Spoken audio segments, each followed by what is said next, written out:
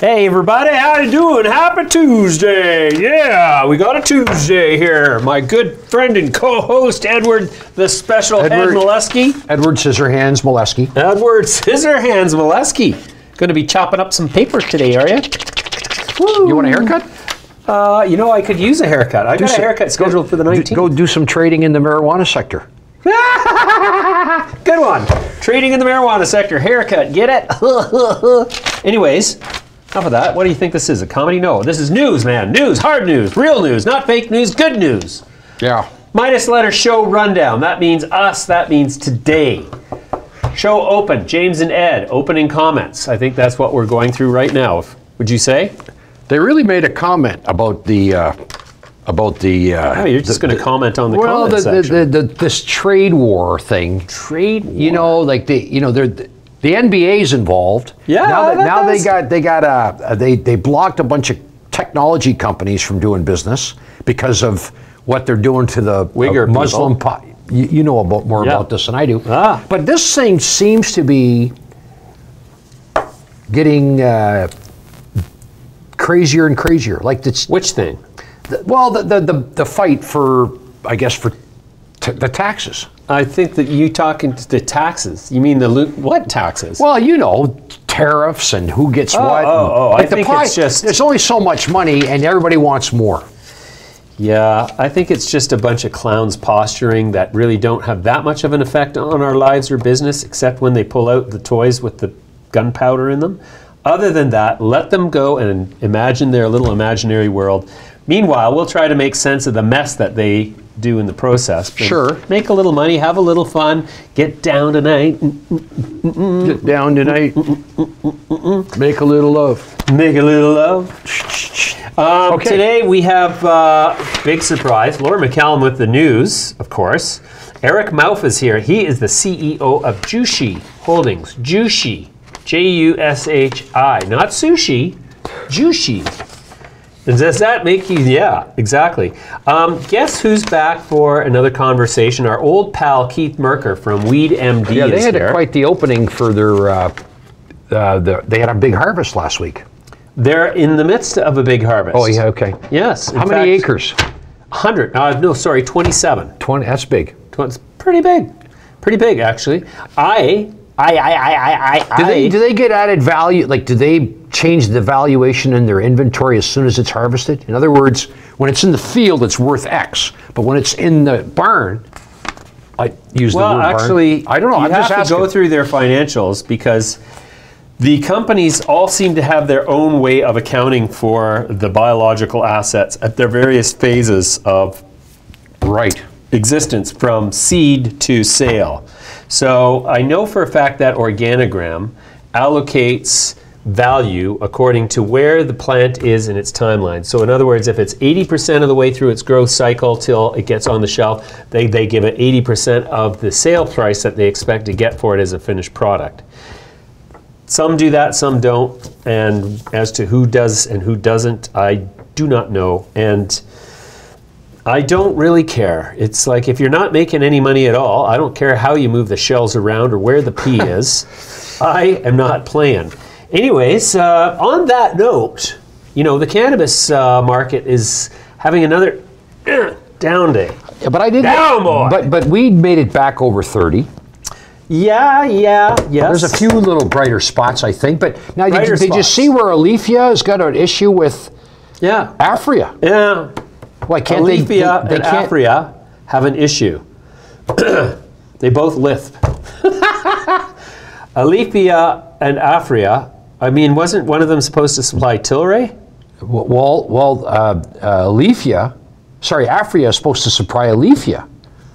Through another company, I think. Through, Emblem or something. Well, you know, if, and I don't know if anybody had a chance to read the little morning missive, my theme in my daily e-letter today was that the financial stresses of the declining value of the cannabis sector is starting to exert pressures on the companies themselves. Well, and the people.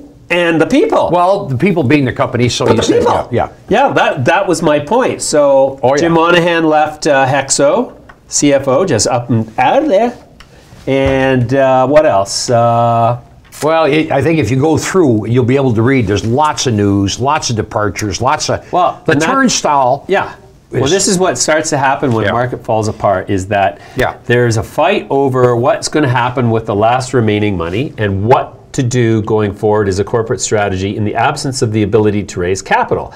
And people start looking at each other and going, well, we've got to cut back on the payroll, because the payroll's the monthly burn, and somebody's got to go here. And do you think, like for instance, there's a lot of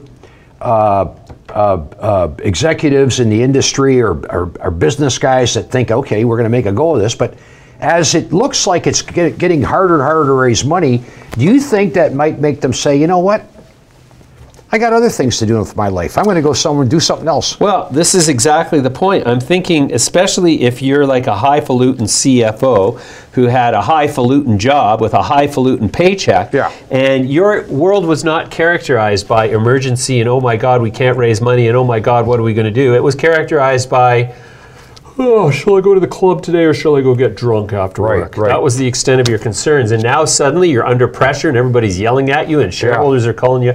It's like, of course they're going to start jumping ship. This is not what they signed up for. They thought they were walking into a maturing, you know, Fortune 500 It's going to take a while for this industry to exert or to show its ability to generate cash. Well, you know, actually, that's a good point. But Keith, I put that question to Keith point blank. When are you going to be profitable? And, you know, are you going to... Did he answer the question? He answered the question somewhat directly, but he gave a great overarching answer that, you know, constituted not forward-looking statements and not guidance. However, he was unequivocal in his expectation that the company was going to be profitable, not just in one quarter, but on a sustainable basis in 2020. So, and he did it in an incredible way. He didn't exaggerate. He's a good guy. I've always liked him. Well, we've always liked Keith. Okay. So Keith is on the show around 3:30. Eric Mouth is here about 3:20, and now here's Laura McCallum with Z News.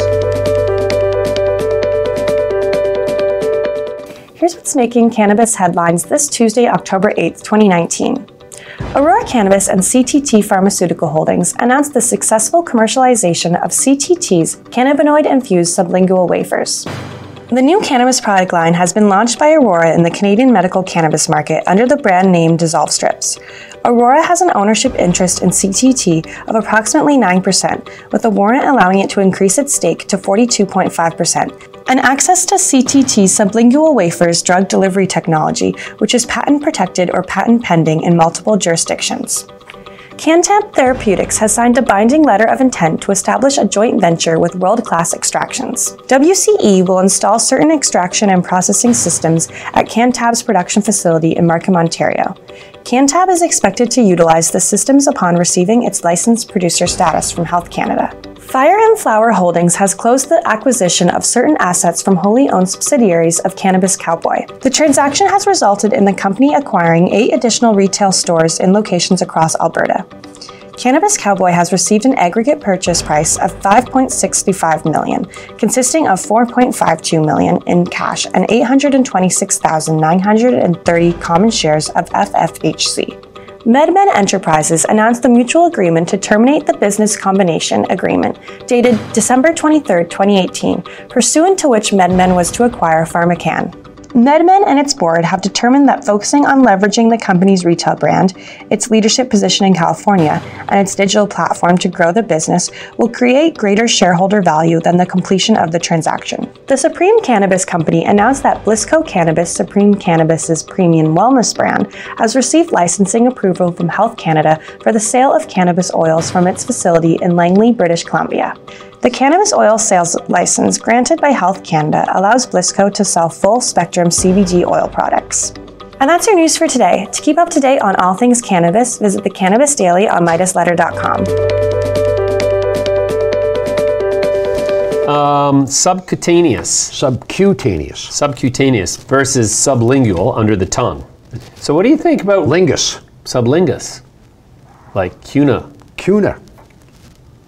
Ooh, careful. Careful. Thin ice. Almost Thin said ice. it. Almost said it. Thin ice. We saw that Aurora had purchased CTT, or a piece thereof, for its sublingual wafer. Okay. Now, is this got a spiritual connotation, I'm wondering? Like the host? Is that The what you're host? thinking? Well, I'm like thinking, the Eucharist. yeah. The Eucharist. The Eucharist.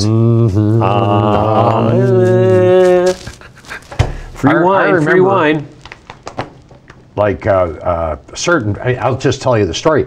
Oh, thank you. There was a funeral, Uh-huh. and they had a mass because it was a very Catholic family, and then Right. some of the members of the family, the time to go to, and I just went and got my Eucharist. I popped a pill. and I hadn't gone to confession or anything like that, so I don't know if I was eligible. Wide receiver, I don't know, who knows. Whoa! Anyway, to make a long story short, I said to certain people, I said, why didn't you go? He said, well, I haven't been to church for a while. And I said, who gives a shit? It's all bullshit, right? well, I mean, come on. Well, I'm pretty sure that What if I looked at the priest and I spoke to him telepathically and I said, he said, okay, and you go. I don't think it's. I think it's. If I know the priest that I've been hearing about, anyways, I think that's the whole religious experience, isn't it? I know. Father O'Malley with his randy, handsy little ways, and I don't know how the real higher ups in that whole hierarchy are in Rome, Yeah, I know. They got their own They got country. a wall around there. They got the biggest vault in They got $1 billion. I know. They wear the finest Yeah, there's something there. raiment. Raiment. What do you like that word? Ooh, Hey, that sounds R-A-I-M-E-N-T. very regal. Sounds beyond regal. It sounds divine. Yeah. Yeah. Well, yes, not a lot of religion going on here. I think we should take a look at the cannabis charts, just because. Anything you want me to talk about? Look up. weed? Chart. How about weed? Technically analyze. Yeah. Why don't we start with weed? I'd like to see weed. Because I think weed's sort of still the Main dietary item of choice for countless Canadians. Did you catch the debate last night among the 6 imbeciles? Oh my gosh. I'd have a hard time watching Tell you that. what, I'm taking down the sign in my front yard. I'm not voting for anybody. I mean, these people. Yeah, no. It was an absolute embarrassment. What can I say? The actual, I'm not going to say anything further because now it's getting personal. I'm just not to say something would detract from the whole thing. Exactly. Yeah. Canopy, $30.12. So we had a contra rally here a while back, and then we had a correction back to the low. So we got a low there, got a low there, and this rally can't seem to get going at all. If it breaks down here and starts setting new lows, I think we're going to knock off another 20, 30. I'm not. This isn't a professional. I'm just saying. Sounds like you're predicting a stock price. If I didn't know, I don't want to predict a stock price. Are you a financial advisor? I used to be. You better not be. I used to be. You used to be.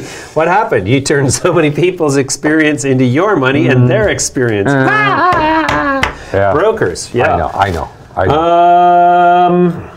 What else? Okay. What else can we talk about? So what does this candle mean? Look at the candle. I'm looking at the candle. Which one? This one. Da da da da. Oh yeah. Well, look at it. It's What do you trying. call that? Now that's an exaggerated doji. Exaggerated doji. Here, I'll show you. Sounds like it's run by promoters if it's exaggerated. Okay, so an exaggerated doji. Is that positive? Is it going to continue? There's indecision. There's indecision with this. I got to go back to the daily. When is low? Is it because the high? tail and the tail and the wick are Big the wick. same. Not a big wick. Small wick. Yeah, and so Poor you little can fella. have Probably drives a just big a truck. line across. That's the real indecision. This has got indecision. See Yeah. that? This has got indecision written all over it. Watch, indecision. Look at that. Indecision. So if you were a betting man, it looks to me like if I was a betting man, I'd say lower. am going to not bet, but I'm going to suggest that this looks like consolidation to me. This looks like the bottom to me, because the lows are not lower, the highs are not higher. It's unresolved. I would say yes, except my experience is that you'd like to see a bigger base. This is only a few days here. See that? Now we've got that there. We probably need to see some further testing. Testing, 1, 2, 3. Test. Yeah, but so, what do you think? Say it ain't so. What do you think? Okay, what do I think? I think the bottom's in. I don't like, I'll tell you what I don't like. When I've learned that, you know, the adage, the trend is your friend, I've learned this. When in doubt, go with the trend. And what I don't like is the Bollinger lines are pointing south. Like they're going from so slightly. Well, yeah, but no, but there, and there's another one, and the moving averages. So there's a trend there that's established. This is only a 3-month chart, but the trend is going down. It's slightly so down. So how, if it's going lower, is the trend possibly your friend? Unless, of course, you're short. Well, because no, the trend would be your friend, but you'd say, okay, I'm not going to buy this because I don't like the trend line. Oh, and that your friend helped you out there. So when the trend reverses, it's going to have these lines. Well, we saw some evidence here, right? Yeah. There, and then the sideways, but then started to look at. Well, that's what I'm saying. It looks like back up there, over down here. Well, over down here, it looks like it could go dipping upward. You know, you gotta use some poetic license here. You gotta hey, just. I'm making it all up. I know. Never mind some. Okay. What else? What else? You know, I think we're going to talk to Eric Mouth now. The S&P. I'm joined now by Jushi Holdings Inc. founder and president Eric Mouth. Jushi is trading on NEO under the symbol JUSH.B. Hey, Eric, how are you doing? Good, good. Thanks for having me on the show. Yeah, you bet. Eric, can you give me an overview? What is Jushi Holdings up to? You know, we're one of the U.S. multi-state operators. So we operate in 7 states. We are a predominantly retail and extraction and processing focused organization. 25 stores, 4 big extraction and processing facilities under construction. And, you know, just trying to build everything in the U.S. in what is a really relatively turbulent market at the moment. Right, right. Okay, so which states are you in? Well, we're in Virginia, where we have 1 of 5 licenses. That's a vertically integrated license. Mm-hmm. We're in Pennsylvania, where we have 15 retail locations. That's 10% of the market, which is the legal limit. We have hemp extraction and processing in New York. We have a extraction and processing in Ohio. We have 2 additional mid-state retails, which we can't discuss on this call. It's still subject to some non-disclosed information. We have extraction, processing, and cultivation in Las Vegas, and we have 4 high-profile retail locations in California. Wow. Okay. Well, that's quite a footprint. So how did Jushi get founded? Who's behind the company? What's sort of the driving sort of ethos of Jushi? You know, we started the company on a relatively simple thesis. We'd been starting up in Canada. One of our first investments was in Organigram. That's how we got to know Dennis Arsenault, who's actually one of the founders of Jushi. Oh. And as we were looking at Canada, we were pretty convinced that the U.S. market would follow a similar-ish trend. You know, again, the U.S. was going to be much more fragmented because of the states versus the federal system, but we anticipated that we would move over time to general consensus across the U.S. on legalization. Mm-hmm. And that it was an opportune time 2.5 years ago to start building a multi-state operator.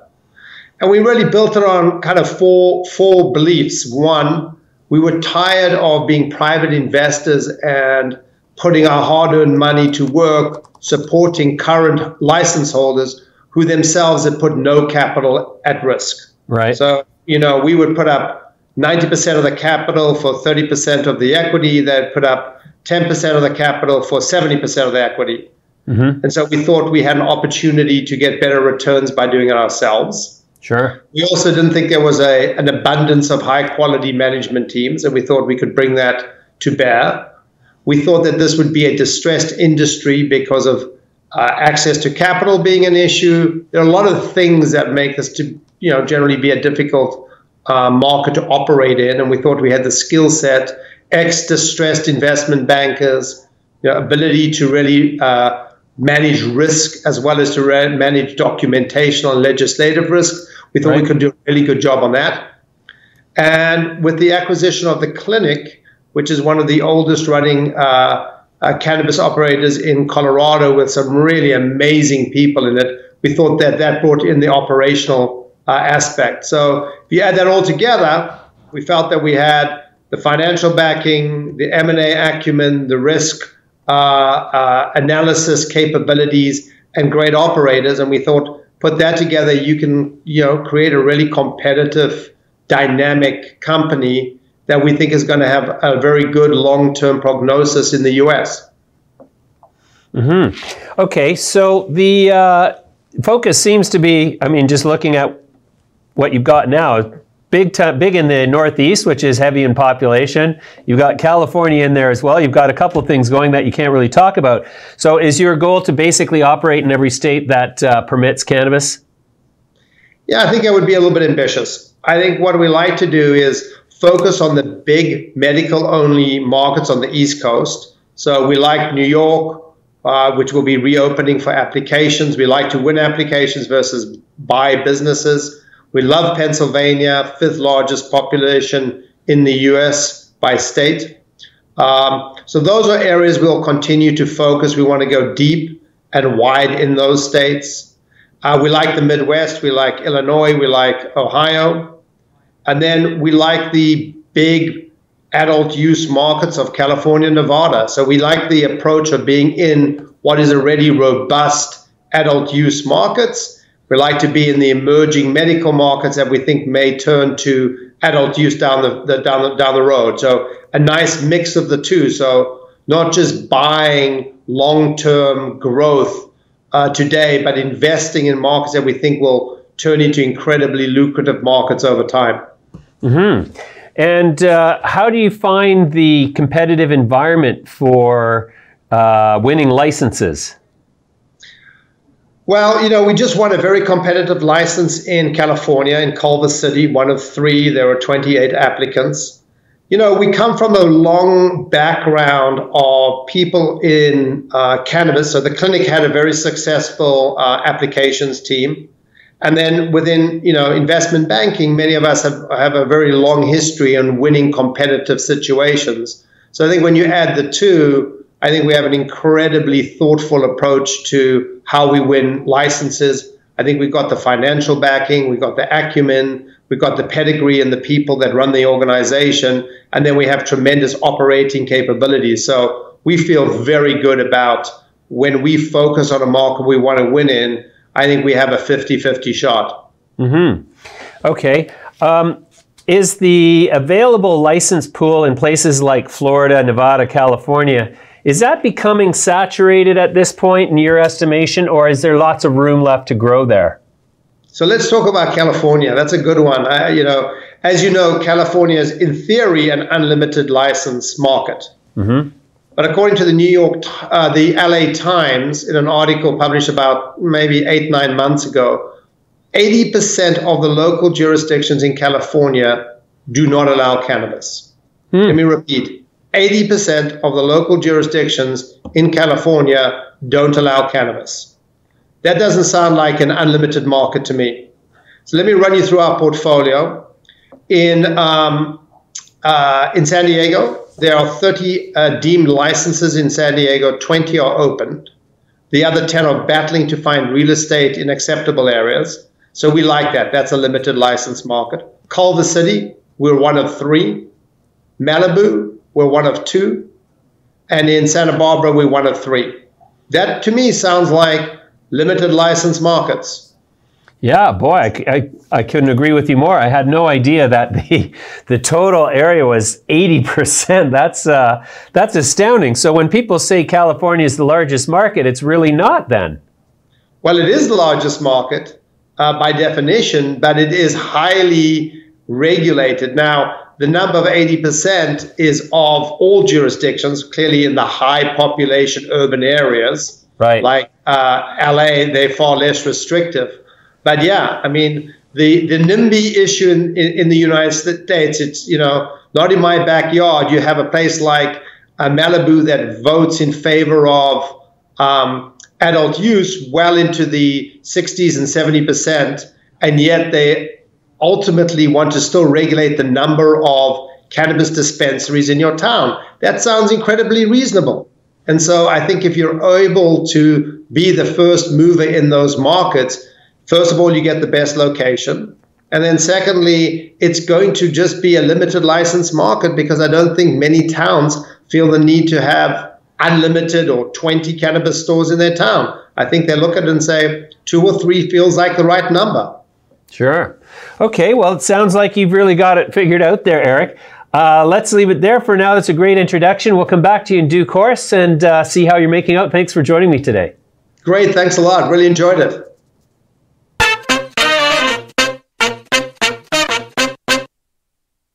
If you like the show, you'll love our website. Visit us at www.midasletter.com for interviews with key CEOs, cannabis news, and to subscribe to our newsletter. Maybe we could do the show from Strathroy tomorrow. Hey everybody, we're back. What did you think of Jushi? That's quite impressive. Here's a company that we've never heard of that's got the sheet is going on in 8 different states. Like, this is how crowded the cannabis space is becoming. What is the product Jushi has? What is it? Jushi. Is it edible? They have the whole 9 yards. No, it's, okay. It's dispensaries, it's growing, it's extraction, it's integrated, it's incredible. You missed it. You weren't watching? It was on right here. We were here. Got me. Right before your very eyes. Anyways, yeah, so Jushi, there's another company that, when the stench comes off of the pile of, refuse we call cannabis paper right now, Jushi's one of the ones that's going to, people are going to turn around and say, how was it that we valued this thing so poorly, and why didn't we buy it then? And anyways, there'll be a lot of that going on. Just like now, there's a lot of people who are looking at the stock, or they've probably sold, or they're thinking of selling, and they're going to be like, why didn't I sell when it was up here? It's going to be for the same reason that you don't buy when it's down here. You're hesitating. You got no sense of conviction. You got no plan, man. You got to have a plan. Stick to your plan. If you don't have a plan, you're not going to make it. You're going down, man. Anyways. What? What? Ah, that was Scottish, damn you. Okay, good. Anyways, yeah, so let's take a look at some more cannabis stocks, shall we? Okay. Oh, actually, Ed, I would like you to examine the chart for the price of gold, please. Give me your 2 cents worth on that. Well, because it's not doing what it should. I got to tell you, when I look at some of the charts of some of the things that are tied in, it looks like a bit of a rollover, and the best example. Roll over. Beethoven, roll over Beethoven. 99 Indians sitting in a bed, one fell out, and the other one said, roll over. Jeez, why did I get myself? All right, so what's the price of gold doing? Okay, Never mind that. Okay, you're getting me on a tangent here. Uh-oh. Gold. I don't want to see that. Gold. Okay. So here we go. This is a 6-month chart, and this is the ETF that tracks gold, dollar for dollar, 1 for 1. Look at there's the big moving average. There's the little faster moving average, shorter term moving average, and like we saw with how all these lines are pointing south for weed. This one's pointing north. We're not done with that chart yet, damn you. Okay, we're not done. Okay, we'll clean it up. We'll clean it up and start over. Okay, so here we are. Yeah. So we've had a run up to here. Yeah.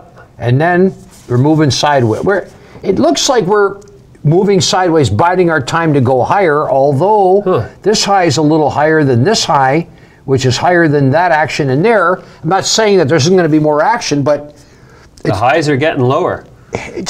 And the lows are getting lower. You know, I mean, look, we've had some static moves in the S&P. The S&P, we've noticed, hasn't really done much. Yeah. So why would gold do much? Well, this is the thing. I don't understand why gold isn't reacting to the increasing tensions in Turkey with fake-ass President Donald Trump deciding to abandon the Kurds, their allies, and leave them to the Syrians. Like, what kind of gutless, spineless, feckless, untrustworthy, Feckless. I like traitorous ally is the United States in leaving their former allies, the Kurds, in the lurch. Like, what is that? Have they done that? Yes, they're pulling out the troops.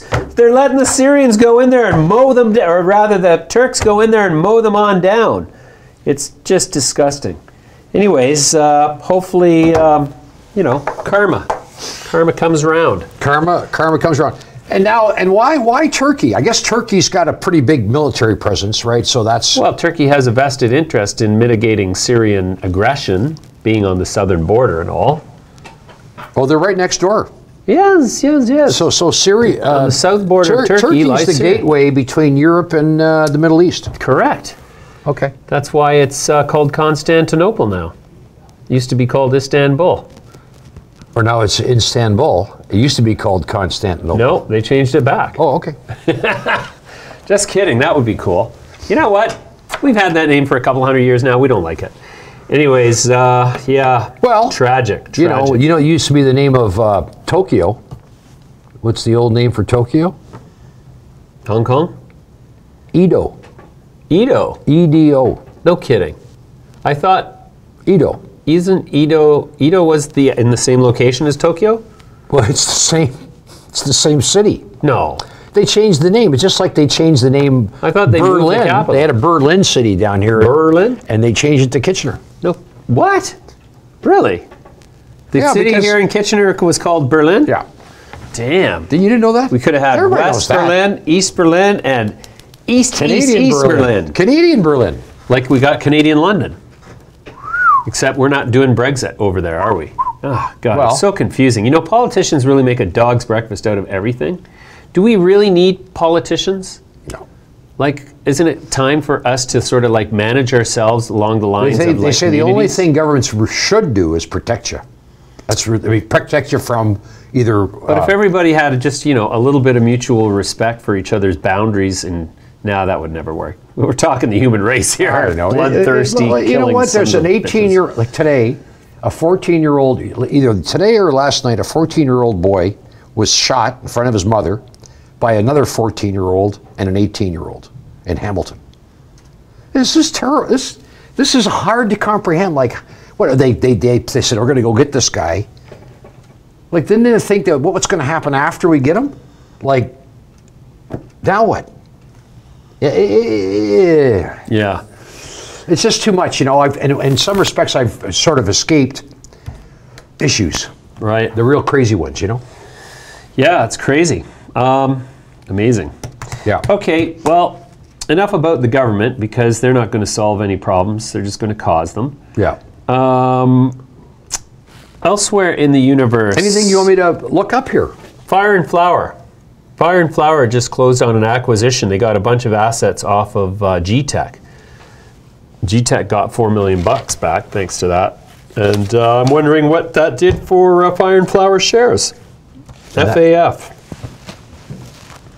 Okay, let's do it. Let's do it. Yeah, let's take a look. Maybe the one that moved up is G-Tech. Well, at least let's hope that it stopped moving down. $1.18 down 2. No, but nothing. $2? Down 2 cents. Oh, Fire and Flower. Yeah, yeah. Now let's look at G-Tech. G-Tech, which came out at $1.50, is now at 24.5 cents, down 10% on the day, 2.5 cents. So nothing impressive. You know, nobody cares. Nobody seems to care. Well, I think G-Tech is probably one of the ones that people are looking at and saying, is there a business there? Well, I don't know. Like, I mean, there's some companies that, yes, there's a business, like WeedMD. You know what? Let's let Keith Merker tell us about WeedMD. Let's do that.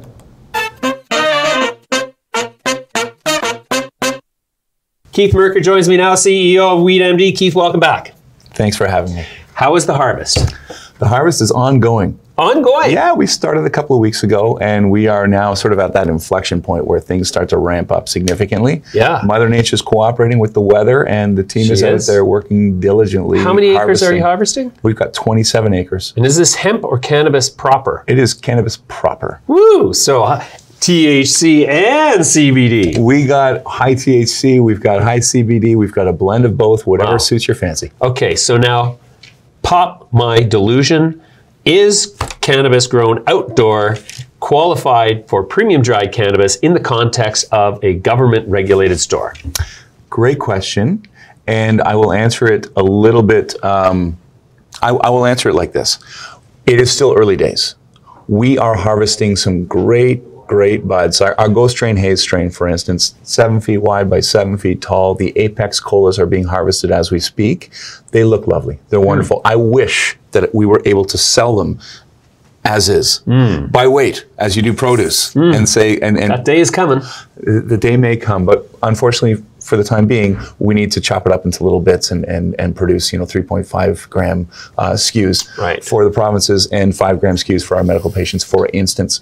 But what we are seeing so far is high quality buds that we're receiving from the outdoor field. Great. It has yet to go through the full drying, curing, testing process, et cetera, but we anticipate having a bumper crop, not only from a yield perspective, but from a quality perspective. Cool. And next year, how many acres will you cultivate? So 27 this year. We have the ability with our current property to get to 100 next year. Okay. How many pounds of feedstock does 1 acre of cannabis produce in terms of dried premium input? So our early estimates were just shy of a ton an acre. So that's dried. That's dried product. A ton, 2,000 kilograms. That's 1,000 kilograms? 1,000, yeah. So you were converting to pounds perhaps, but yeah. So roughly a ton per acre. And again, it's still early days for us, for me to sort of put a stamp on that and say, here's what we achieved. Right. But I can tell you again, going back to those Ghost Strain Haze plants, we anticipate some of those coming out at 2 kilograms per plant. Wow. 1,000 plants per acre. Wow. And how much do you get for a ton of cannabis grown indoors? It's an evolving industry. So I could answer that question in a lot of different ways. Hypothetically. So whether it's retail, whether we're selling bulk, whether we're selling trim. And trim, biomass, for instance, in some cases we will sell to folks who use it for extraction. Sure. And they're paying these days not by the gram, but by the cannabinoid. So there's a very big delta in our revenue based on whether that trim product has 10% cannabinoid content or 20. So that's just one example. So it's very much a moving target. If I was to ballpark some figures for you, what we could sell at retail, we're getting $4 to $5 a gram. What we're selling as wholesale biomass, so extract grade product, is closer to $2 a gram these days. But again, with a lot of variability. Right. All right, here's the question the only question all your investors care about. How soon till you're profitable? Pending the outcome of this outdoor crop. We would anticipate having a very successful Q4. We're not giving guidance, and so I'm going to choose my words carefully, but a very successful Q4. And pending the quantity and quality of that product, that will carry over into 2020. With the 18 rooms we now have online in the greenhouse, our forecast would be to achieve a situation where this company is sustainable for the long run by mid-2020, if not before. Wow. Okay, so that's great. I'm reading nothing but doom and gloom and prognostications of the sky falling in the cannabis space. And I know that's not true. You know that's not true. We've just got a simple case where the speculative market is now expected to deliver a fully mature commercial EBITDA, which that's not how it happens. And for some reason, the people in the cannabis, the people investing in the cannabis space have forgotten that and have started to jump off of cliffs and out windows. Do you think that the cannabis revenue picture for the whole industry is going to emulate what WeedMD is doing, or would you consider WeedMD an outlier in terms of the level of success you're going to achieve financially? I've been saying it for ages, and you can look back into your archives because we've talked about this in a manner of speaking before. And I'm a firm believer that, you know, as we hit the end of 2019 and heading into 2020 especially, there's going to be, quite frankly, a lot of blood on the streets. There's going to be failures in this industry. Whereas in 2017, you could throw a dart at the wall or buy the index and you were going to win. These days, you have to be more selective. You've got to pick the winners and you've got to select them and select them out of what is going to be a field where there are losers. Mm-hmm. You can get that if you'd like. That would not be appropriate. All right. So finally, Keith, what is the outlook in terms of production for 2020? So we're going to exit 2019 at about a 50 ton per annum run rate with respect to production. Wow.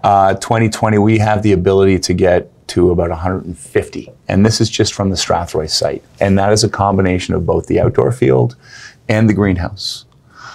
We're at a position right now where WeedMD has approached this, I think, very strategically. We haven't gone guns blazing and built out as much and everything that we possibly could from a cultivation standpoint. Because as the industry evolves, cultivation becomes less important, only from the perspective of there was once upon a time where square footage or licensed square footage or annual production really mattered to the market. Mm-hmm. Right now, what matters to the market is, to your earlier point, show me the money, show me the revenue, but also very importantly, show me a cash flow positive, sustainable business. And so we're running through those iterations right now of whether, given now that we're in a more limited capital scarce, I'll say there's more capital scarcity than there was back in the good old days. So you've got to be more careful with how you spend it, how you allocate it across the organization. So to me, if we're looking at building out another greenhouse or allocating it towards making sure that our supply chain is locked down and airtight and super, super successful, I'm probably going to choose that latter portion versus more cultivation at this stage in the game. So we're running through those scenarios right now as we build our 2020 budget. Mm-hmm. And if you ever want some real excitement, come drop by the WeedMD War Room for budget talk, because it is a thrilling opportunity to see what goes on behind the scenes as sort of the sausage is made when it comes to the company. All right. So again, we got the opportunity to get to a massive production footprint in 2020. Mm-hmm. But I think more importantly is that we deliver a profitable company for our shareholders. You bet. All right, Keith, we'll leave it there for now. Thanks again for coming in. We'll talk to you again soon. Great to be here. Thanks. Follow us on Twitter, Instagram, LinkedIn, and Facebook. Make sure you never miss a show by subscribing to our YouTube channel and clicking on the little notifications bell.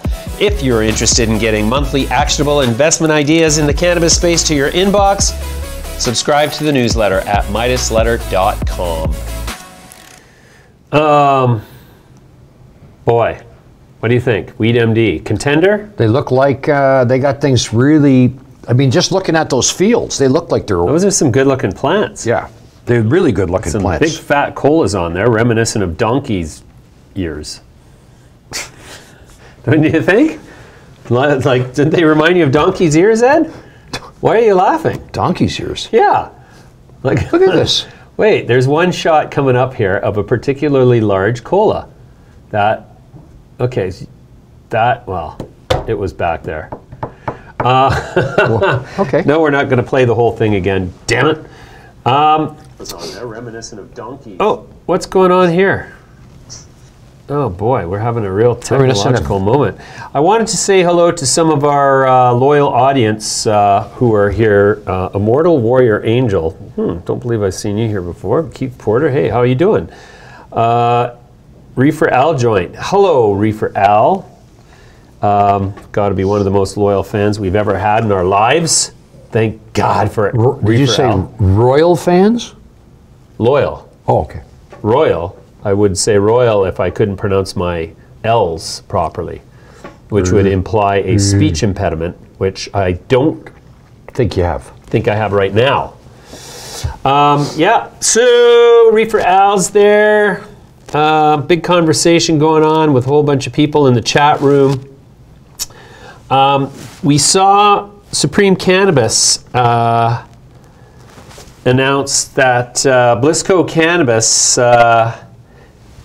its subsidiary, has received licensing approval from Health Canada for the sale of cannabis oils. Now, it's interesting to me that companies are still announcing, vape products that are, a big question mark. E-cigarettes are banned today at Walgreens in the U.S. and another drugstore. Really? So the future of vaping is very much in question. Probably still you can do it, but you got to be asking yourself, why would you? Yeah, we have the CEO of Vapin is here tomorrow. There's a company that suffered substantially since all of the deaths started associated with vaping. It's interesting that the Center for Disease Controls and the FDA have sort of lumped it squarely as, they say, the only consistent aspect of all of the hospitalizations and deaths has been the presence of THC. And then they go on in this same release to say, but we haven't identified the culprit yet, and when we do, we'll issue a warning. Yeah. So now, if it sounds to me like they were identifying the culprit, and they were saying the culprit was THC. But so how can they, in the same press release... I think there's some people that are getting this lung issue that aren't doing THC. I think they're doing like bubblegum flavor. Like there's a lot of different flavors out there apparently, not... And it's not just THC. And not, no. I'm talking about just straight flavors. Yeah. And people, they love the pipe. Flavored by, they love the pipe. Stay away from the pipe, damn it. Well, you got to be careful what you want to use the pipe for. Right, because some things, careful what you put in your pipe and smoke it, because some things are more dangerous. Put that in your pipe and smoke it, Put that in your pipe and smoke it. Some things are a little bit more habit-forming, shall we say, than others. What do you smoke in your pipe, Ed? I'm just, I like a little pot, like a little flower. A little flower? Yeah. You like a little flower, do you? Do you like to roll around in the flower? And look for the wet spot? All right, just saying. Give me a shot of the S&P. Let's see what's going on there. You know what? It more of... Is it a case where we're looking at the cannabis industry sort of bouncing along in lockstep to the S&P? Okay, we're going to take a look. SPX splash, or not splash, colon, C, no, US. Uh-oh. Did I get it right? Did I get it right? Hoping so. Okay. Da-da-da. Wow.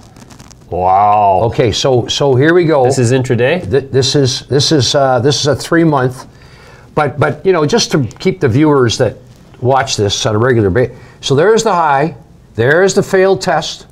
Then we rolled down here. We got extremely oversold very quickly under the Bollinger Band. There 2 days. Big rally.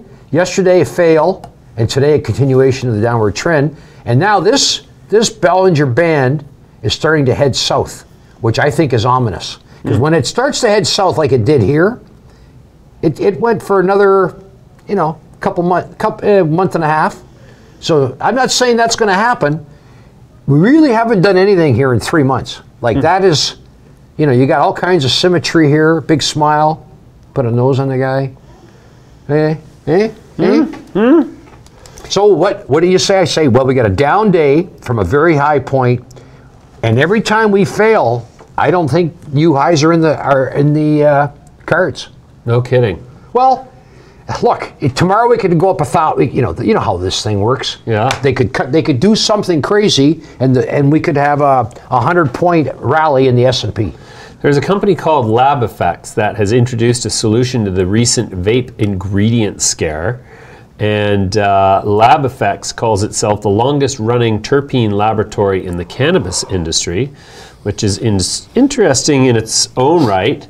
But the Cut, which is a vape diluent manufactured by Lab Effects, is a pure plant-derived terpene that they say is ideal for reducing the viscosity of cannabis extracts without compromising the quality of the vape liquid or posing health risks when heated and inhaled by consumers. That strikes me as a very risky proposition to go out and say, our vapes... Yeah, how do they know that so fast? Like, these things been tested on people for 20 years? No. Well, that's just it. I don't think that we are clear on what the cause of the hospitalizations and the deaths have been exactly. Is this a Canadian? Was this a Canadian statement? No, this is a company from Golden, Colorado called Lab Effects. And I mean, is the FDA going to be all over their ass for saying that? Well, that remains to be seen. You know, they're not the fastest moving torpedo in the tube, so to speak. But maybe the fastest moving turtle. Yeah. Like a speedy turtle would be like about what, a mile and a half an hour or something like that. Well, it depends how fast it can go. I mean, if you put it on, you know, big wheels. They can swim faster than they can walk. And you put a little rocket on. You ever notice that? Put a little rocket. Well, I don't think they can walk. Or feed them lots of grass, and then they'll shit their way into.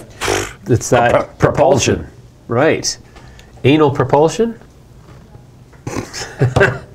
That's just getting disgusting again. All right. Let's see what else. Kronos is just I'm just watching it go by 1140. I don't think that's been much lower than 1140. Pull up a chart of Kronos. Yeah, let's do that. What do we think is going to happen to Kronos? Well, it's got lots of money, but I mean, at some point, are they going to deploy? A whole lot of money. Are they going to deploy that money? Yeah, you would think so. Takes money. Okay. A whole lot of money. Look at this. Ever since we've had our little rally, this. Freaking look at Dianamed, 12.5 cents. Yeah, oh, that looks like a little bit of a like some of these pig's things tail, like a little pig's tail, like a little curlicue. Some of these companies look like they're about to fall right off the board. Like they can go to zero. Oh, and some of them will. Well, they're going to go to zero, unless not all of them. No. And every time one does, there's going to be more pie left for everybody else. More pie. But there's a new crop of cannabis deals every single week. Yeah, but not as much. They're not coming to the market like they used to because they can't raise money like they used to. Right. Well, that's just it. And the ones that are most recently able to raise money, they were still raising money pretty well in May, June. Right. Then it started to dry up in the summer. So those guys probably have a year's worth of capital maximum. And so I think that this real slowdown is going to start to happen in January 2020. That's when you're going to see like suddenly, oh, there's been no IPOs. Right. Yeah, so further to the Aphria statement regarding Emblem. If you're curious, it was Aphria issued a statement in regards to Aleafia Health's termination of the company's wholesale cannabis agreement with Emblem Corp. Now, if you remember, Aleafia acquired Emblem Corp. They merged. And Aphria says they're disappointed that Aleafia has chosen to terminate its agreement. The company had every intention of fulfilling its obligations. As a large shareholder of Aleafia, Aphria made good faith efforts to ensure continuation of the agreement. Did you know that Aphria was a large shareholder of Aleafia? Really? Yeah. Now, doesn't that just complicate the whole thing? It's like... Sure does. It's no longer an arm's length tiff. It's a family feud. Family feud. Yeah. So this is interesting. The real case on that, well, you know, we have actually the CEO of Aphria is going to be joining us. I believe it's next week, and it'll be the first time we've talked to Aphria since Vic Neufeld left. What was that? 2012? No, that was 2018. But yeah, boy, Aphria is kind of the gift that keeps on giving. Starting to look, you know, like a lot of the. Look at this Hexo go by at 487. Yeah, well, Hexo's another one that's definitely feeling the downdraft, the undertow. They lost their CFO, right? Yeah, they lost their CFO, but not only that, they got a double downgrade. Double downgrade? Double downgrade. Is that like going to the ice cream store and getting a double dip? Well, they went from buy rating to uncertainty, which was categorized by the Globe and Mail as a double downgrade. Sounds to me like it's a withdrawal of the recommendation. Would be a more accurate way to phrase it, but that's just let's just spend a minute on this chart. I've got a couple things I want to point out on this. So we went below the bands on the tail, the two candles with tail well below the bands, And look at this skyrocket back, but look at right back down here, and we're almost across from there. And I think and the Bollinger Bands are widening again. What company are you talking about? Hexo. Oh, that's Hexo. Yeah. Yeah. Hey, look. This is brutal. I mean, if you're holding big positions in these things, and we said this 3-4 weeks ago, if you're losing sleep, well, don't forget they gave them what was it, 11.5 million shares they gave to Molson to do that deal. Oh yeah. And those 11.5 million warrants, was it? Did they have a hold period on them? Would Molson be selling them at this point? Let's check it out on SETI, because that would make them. Oh, would that make them an insider? 11.5 million shares. Yeah, probably. Yeah, let's go probably, check it out. So we'll go. Especially when you've got a, Yeah, so I'm going to SETI, which is the system, System of Electronic Document. What does it stand for again? SETI stands for System of Electronic Documentation of Insiders. Oh. So view the summary reports. This is. Feel free to be looking locked on my screen. This is where you go to find out what insiders are doing, which was recently brought to my attention that most people don't know this exists. Whoops. So let's go to, we'll go to issuer report history, or no, sorry, insider information by issuer. We're going to put in Hexo, and we're going to go with a date range of January 1st, 2018, just to cover the full range up to today. And let's see who's still an insider of Hexo. Okay, what's the total number of shares outstanding on Hexo, Ed? It's got to be 100 million. Oh, is it? Well, you know what? I'll tell you quickly, okay? Yeah. I can I can do it really fast on my cheat machine. Cheat machine? What the hell's a cheat machine? Okay, so I said 100 million. So let's take a look here, fundamentals, and we've got.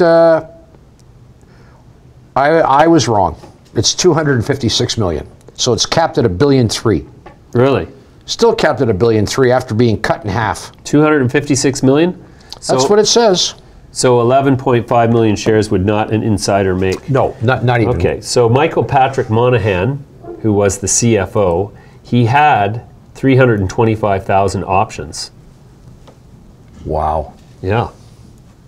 Which I imagine have been canceled now that he's quit, unless there's a fight to be had over those. But yeah, Sebastian still has 5.3 million shares. Oh, wait a sec. Has he got more in another account here? Oh, he's got 8 million in another company.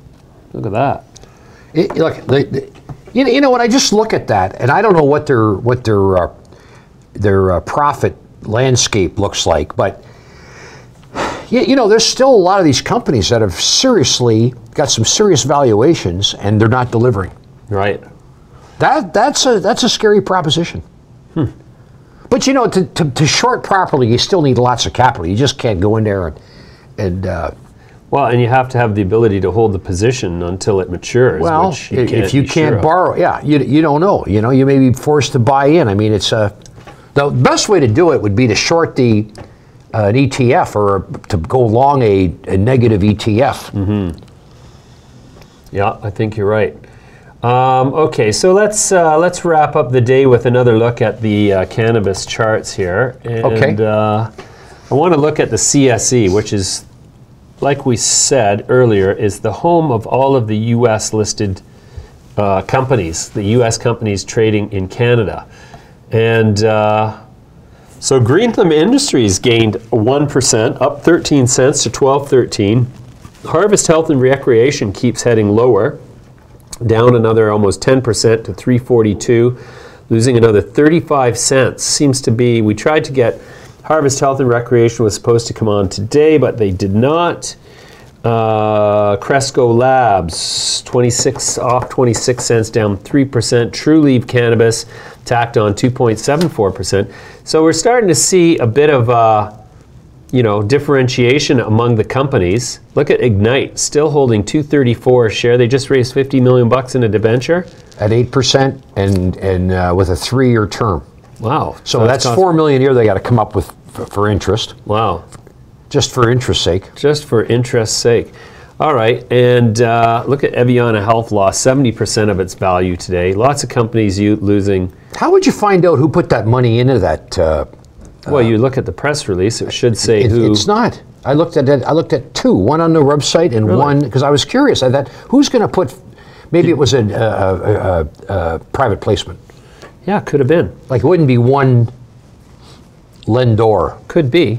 It could be, but you never know. Anyways, that's our show for today. So don't forget to sign up at our website at MidasLetter.com, and don't forget to hit the little alert button if you want to know when we're coming on the air, which is generally 3 o'clock every weekday. And other than that, we'll see you tomorrow.